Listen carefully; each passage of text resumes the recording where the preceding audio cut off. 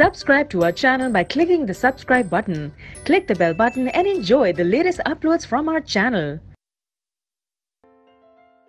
Now students, see the first question. So the question here is, if the speed of a body is half, अगर speed को half कर दे, what is the change in its kinetic energy? इसकी kinetic energy में क्या change आएगा?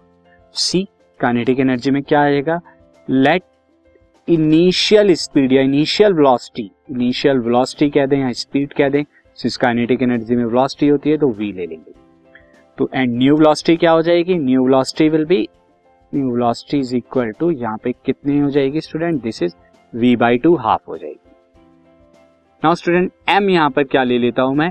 m यहाँ पर मैं ले लेता हूं मास. दिस इज m बराबर मास, this is mass of, this is मैं m बराबर यहाँ पे क्या ले लेता हूँ स्टूडेंट? Mass of object. तो यहाँ पे m बराबर हम ले लेंगे मास ऑफ ऑब्जेक्ट, ये m ले लेता.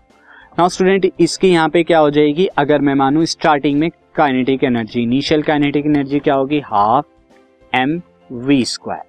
एंड यहाँ पे न्यू काइनेटिक एनर्जी क्या हो जाएगी? उसकी न्यू काइनेटिक एनर्जी वेलोसिटी क्या हो गई? हाफ m, यहाँ पर v/2 हो गई तो v/2 का स्क्वायर. ये कितना हो जाएगा? Half m v square and 1/2 का जब स्क्वायर करेंगे 1/4 हो जाएगी.